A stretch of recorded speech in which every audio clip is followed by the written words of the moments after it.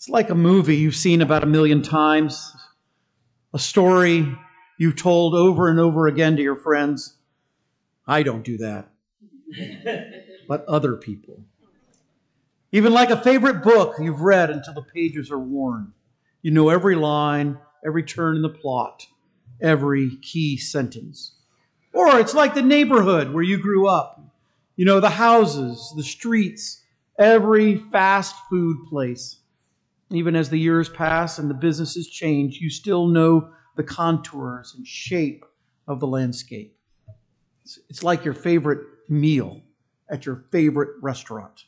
You know how each bite is going to taste. You know how it smells, the feeling of the food, the crunch or the softness, how it feels as you swallow.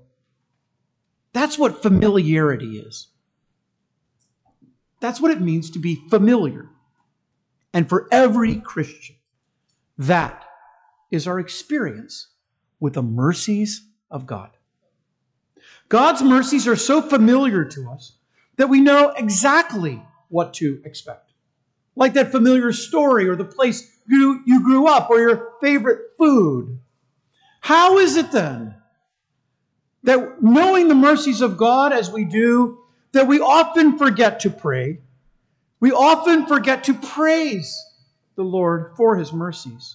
When we're struggling with a problem at work and we've just messed something up, it's going to take a miracle, but then that's exactly what happens, and we're surprised.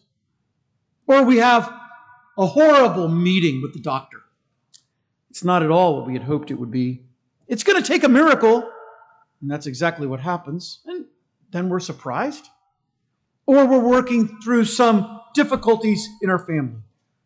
Kind of being dysfunctional, aren't we? It's going to take a miracle. But then that's exactly what happens. And we're surprised. What did Jeremiah say? Remember his famous words? As he's looking at Jerusalem, all the sin, all their rejection of God. And then he remarks one morning as he rises from bed, it is only of the Lord's mercies that we are not consumed. Every morning they're new. God is so faithful. So it doesn't matter what we're experiencing. It could be problems with our finances or difficulty in parenting our children or even a personal health crisis, aging parents, a recent downturn of some kind. And in those moments, we're tempted to wonder about God. But it is then that we remind ourselves that God's mercies have not changed.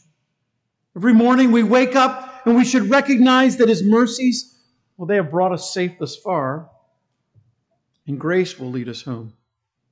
In this psalm, we have our psalmist reflecting on the mercies of God to Israel. And even though the people had failed the Lord, He was still being faithful to them. And so the writer begins with God's goodness and ends on a note of praise. So when we reflect on God, this is how we should respond. So consider first, our God is good. He has always been good to us. You see that in verse 1, praise the Lord, give thanks to the Lord, because He's good. This is a call to worship by the psalmist. He says outright, God is good. He's a good God. He cares for us with His steadfast love, His mercies which endure forever, which He's demonstrated over and over again in His mighty works. Who can utter the mighty acts of the Lord? Can you name them all? Can you say them all by one? And of course, naturally, this turns to prayer. Verse 4, remember me, O Lord.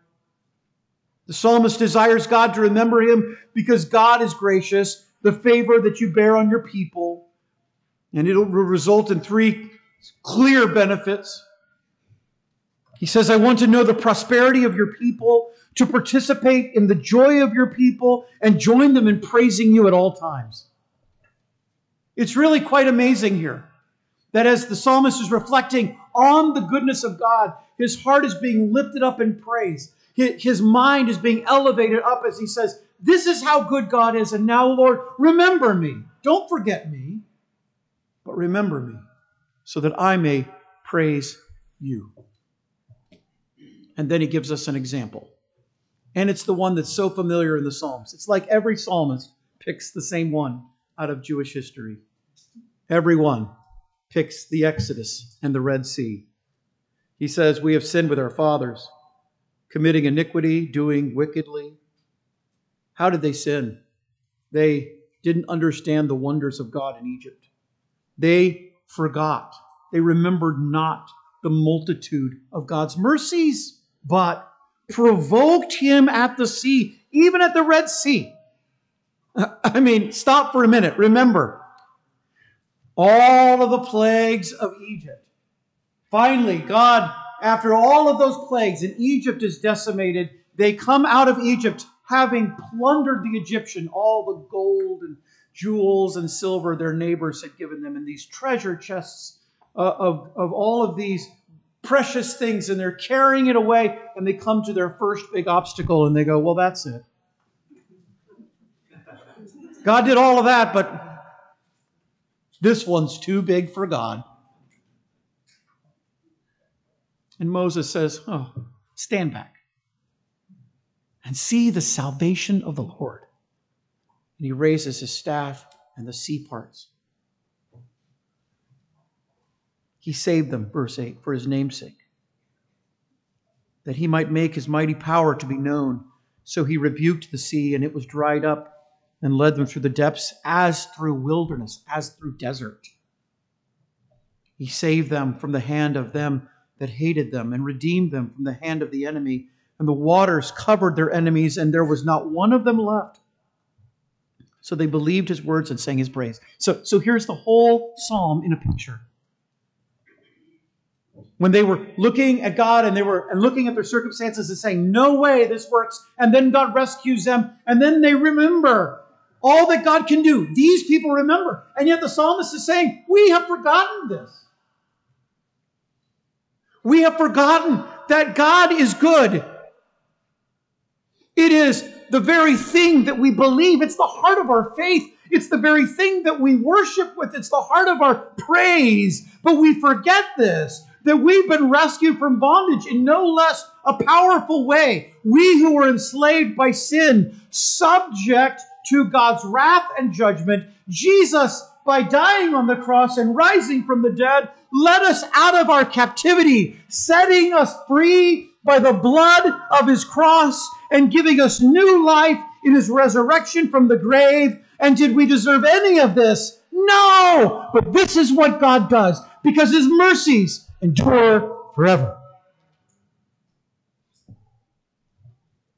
And God's goodness all comes in spite of our own unworthiness. How do we know that God is good? Well, this leads us to our second point. Because his faithfulness stands in stark contrast to our own failures.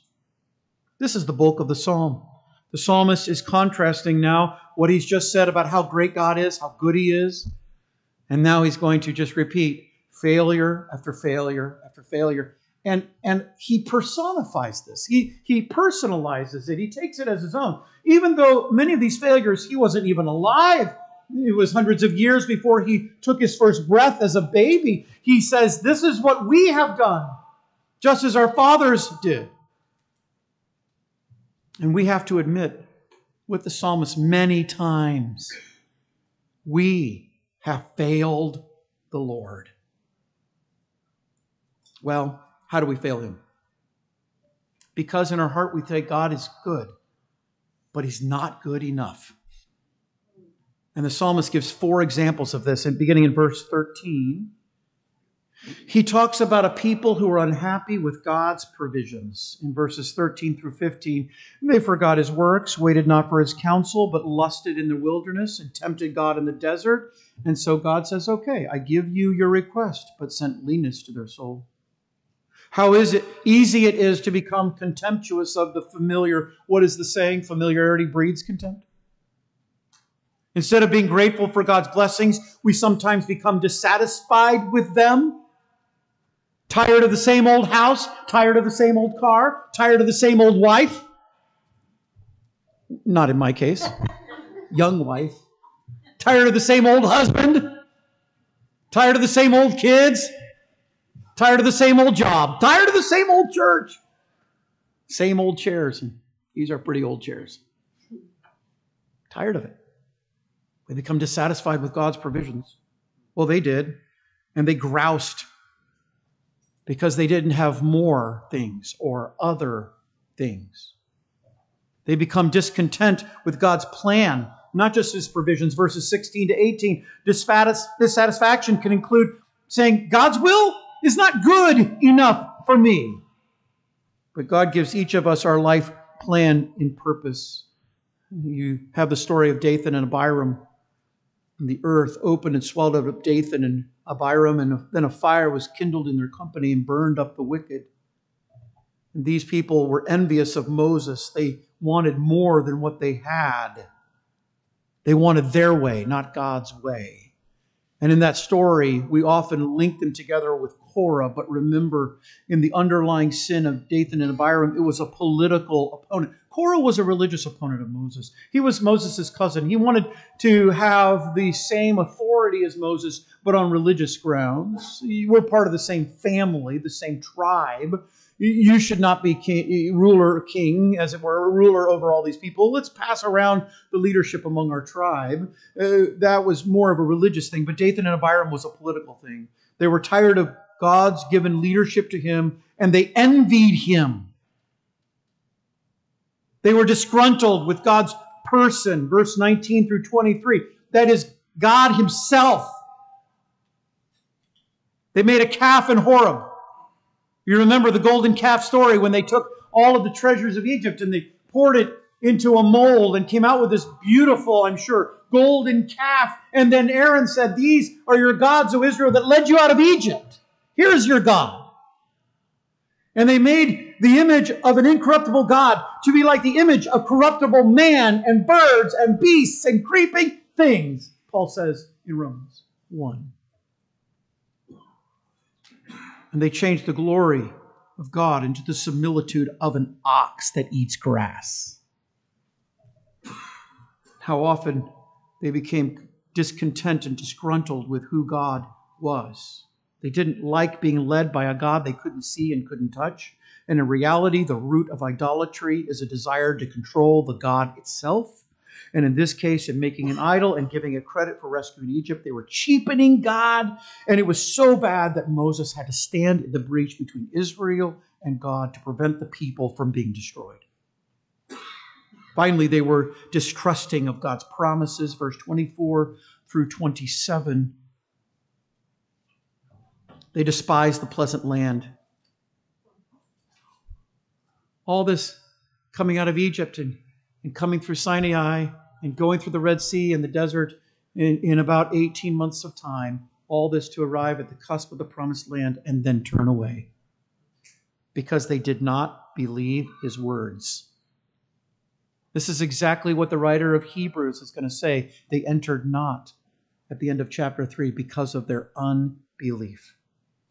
But instead they murmured in their tents and hearkened not to the voice of the Lord. And so God lifted up His hand against them and overthrew them in the wilderness. It's terrible to see when they forsook God's command and didn't trust God's promises to lead them into Canaan. They feared the people of the land and, unwilling to obey the Lord's instructions, turned back at the very place where they would have received a blessing, an incomparable blessing. And instead they went back to their tents, their own homes, and in their kitchens and in their living rooms and in their bedrooms, they complained against the God of heaven. You see, God is good, but He's just not good enough. Well, there's a second problem here. Not only did they say that God is good, but not good enough, the psalmist says they sinned by saying God is good, but the world is better. And he gives three examples here. Beginning in verse 28, they joined themselves to Baal Peor. That is, they wanted to be part of the world. And the Baal of Peor was the god of the Moabites. This is the story of Balaam. You remember that story? He'd been paid by Balak to curse Israel, but he kept blessing Israel. And it isn't until later that we learn actually what happens here when Balaam gives Balak the secret of how you can get the Israelites to fall, and that is to entice them to intermarry, entice them to become part of their world. And so the women of the land were enticing the men to sin, which led them into idolatry. And in fact, when one man of Israel had taken a Moabitess into his own tent to commit sin with her, it is Phinehas who took a javelin in his hand and was commended for all eternity, commended because he killed the two wicked people. And that incredible story demonstrates the problem of wanting to be part of this world, to have what the other people have, to be part of this creation, the worldly mindset, this age, and not to be separate from it. Second, they desired to have worldly things, verse 32 and 33. And this is a story from Numbers 20 where the people needed water. Well, you need water to survive, but God had provided water for them up to this point. All of a sudden, God's not going to provide water for you any longer. And they complained that God was not providing for them what they needed, and so their desire was to have this created thing. And finally, they copied the lifestyle of the world in verse 34 to 43. This is the final example which comes later in Israel's history. Remember, here's the sin of Joshua. They do not conquer the whole land. They don't kick everybody out of the land. With the Gibeonites, they enslave them because of a false and a wrong promise to them. And because they do not kick out all the people of the land, there is a slow encroaching of these people upon Israel until Israel and the people of the land look functionally the same. And by the time you get to Isaiah's day and Jeremiah's day, you find that the people and the princes and the priests and the prophets are all sinful. They're all wicked. They've all turned against God. So there's none righteous, not one, of all the people of the land. They're practicing the awful rituals of the nation around them, including child sacrifice, as gruesome as that can be. You see, they become so worldly minded, so worldly natured, that they were actually following in the wicked practices of the world. Yes, the sin of Israel was to say God is good, but not good enough. That God was good, but the world was better. But do you know what's amazing here? The psalmist turns in verse 44 and he says, nevertheless. Nevertheless, one of the most blessed words in our Bible, that even as we have failed Him in saying He's not good enough, that the world is better, even in that, God still is faithful to us. He regarded their affliction and heard their cry and remembered His covenant and repented according to the multitude of His mercies and made them to be pitied of all those that carried them captive. This is what happens when we fail to truly trust and behold the goodness of our God and we sin against Him. Because of our own unbelief, because of the weakness of faith in our own hearts, we come to the throne of grace, Hebrews says. That's the failing at the end of chapter 4 of Hebrews.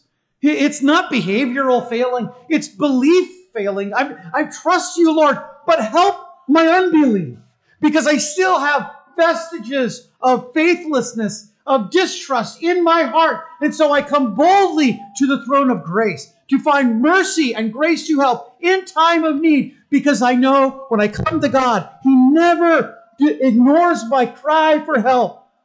He never fails to hear my prayer, my plea. God, help me. How awful. The preacher who has said that God will not hear the prayer of His people if they have sin in their life. Is there ever a day you don't have sin in your life? Is there ever a moment you don't have sin in your life? If you say yes, you don't know yourself. Paul says, even when I would do good, evil is present with me. And so, yes, David says, if I regard iniquity in my heart, the Lord will not hear me. But read the next verse. But verily, God has heard me and has not turned away His ear from the voice of my prayer. Those who regard iniquity in their hearts, If you read the Psalms and understand the theology of Psalms, those are unbelievers. David is simply saying, were I an unbeliever, God wouldn't hear me. But because I'm a believer, because I'm one of his people, because I'm one of his children, God always hears my cry for help. Always. What father among us doesn't hear the cry of his own son for help? Oh yeah. Children can do stupid things. You know that because you were a child. You did stupid things. Children do dumb things sometimes. They get themselves in all sorts of trouble, all sorts of messes. Mom and dad have to step in to help. That's what God does. Yes, there are times I looked at my own son and said, you're so smart and so dumb at the same time. I can't figure this out. How is this possible? That you're so bright and intelligent, and yet you can do the dumbest things. And even as I'm uttering those words to him, you know what's ringing in my ears? My own father saying to me, you are so bright. How can you be so dumb? My dad used to say to me, son, you'll either be something or you'll be in jail. I can't figure out which. Well, I haven't gone to jail yet. God doesn't ignore our pleas for help. He considers our needs. He remembers us. He remembers his relationship with us. I'm your father. You're my son. You're my daughter. And he makes things better even when we deserve much, much worse. Oh yeah. It's a stark contrast, isn't it? You take an old diamond and it's roughed and it's in the earth still, covered in clay. It looks a lot like the dirt around it. You go over to that park in Arkansas. You just start looking for those diamonds. They're there. People find them every year. Some of them are quite large. You get to keep them, by the way. That'd be a fun missions trip. And building fund at the same time. Well, those diamonds are in the earth. And they look just like every other old rock. But take it and polish it. Shine it up. Put it on a black piece of velvet, shine a light on it. And the contrast is amazing. And the sparkle is blinding. And when you look at how wicked we can be, and you look at how faithful God is, you just have to stand back and go, man, God is good. So how should we respond? Knowing that God is this good, and knowing that even when we fail him, he's faithful, we must depend on him. We must respond by dependence on him, upon his mercies, to get us through these challenges of life. So that when we are in difficulty, we pray for God's rescue when life gets hard. Save us, O Lord, verse 47. We've come back to the beginning of the psalm again. We have another prayer. Just as he said, remember us, Lord, and save us. Now he's saying, save us, God, and gather us from the heathen. A call for God's help in difficult times when exiled to the far regions of the earth and scattered among the pagan nations of the world. He says, save us, Lord. This is a prayer of rescue, a prayer of salvation. This is the man bobbing in the water in the middle of a giant ocean, seeing his rescuers, and is now waving his arms, save me, rescue me. This is what he's praying to God. And we come to God in prayer. We come boldly to that throne in prayer and saying, okay, I know you are good. And so regardless of whatever I'm going through, health problems and financial problems and problems at work, any career, and problems with family, aging parents, disobedient children, all the problems that go along in marriages as the world is pulling us like that saltwater taffy down at the beach, pulling us and stretching us, and we feel like we're about to break. That's when we can go and say, I know of all the things of earth, nothing is good, but you're good. You're good. And so I will pray. I will come and I will burst down the doors of your throne room. and come to grace to find mercy.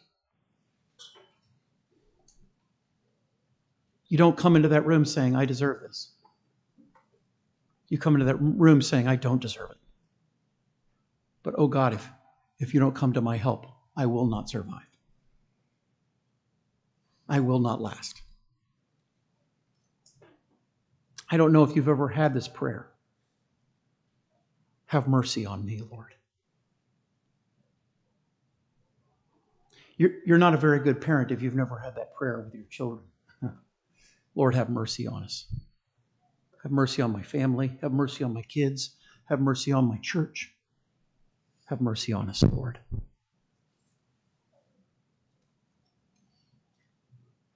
And even as you're praying that prayer and you're thinking about God's goodness, how can you not praise Him for His blessings? Even before He provides us the help. He says, save me, O Lord. Why? Verse 47b, so I can give thanks to your name and triumph in your praise. So I can glory in your praise. I can revel in it. I can rejoice in it. I can sing the songs of praise. And here's the song, blessed be God of Israel, the Lord, from everlasting to everlasting.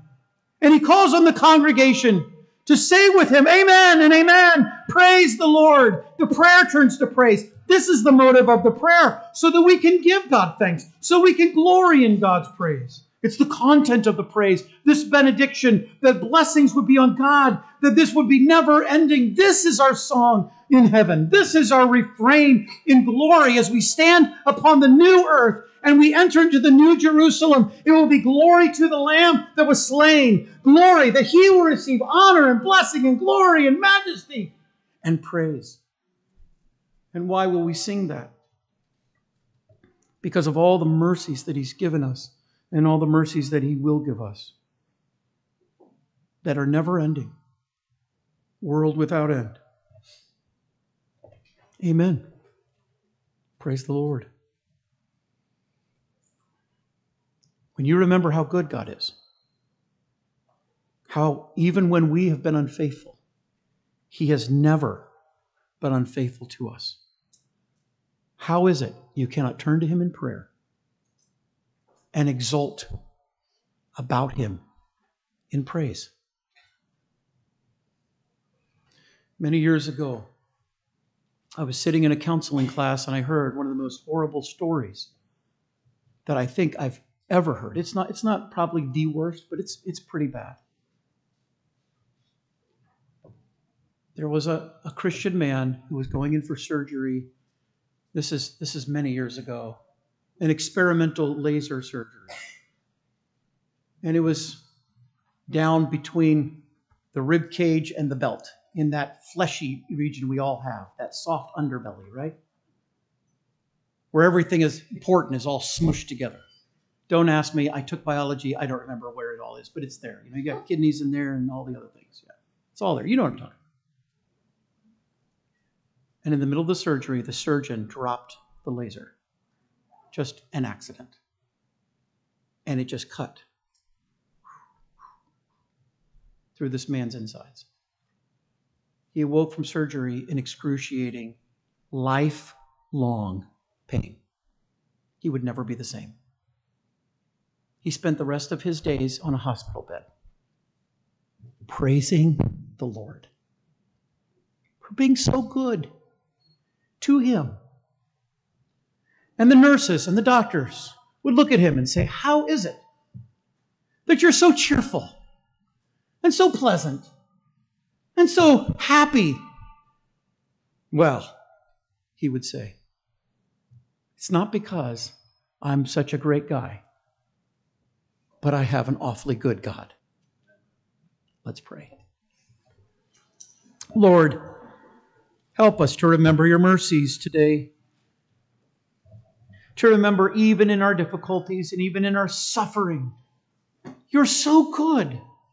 You never fail us. You never turn away from us.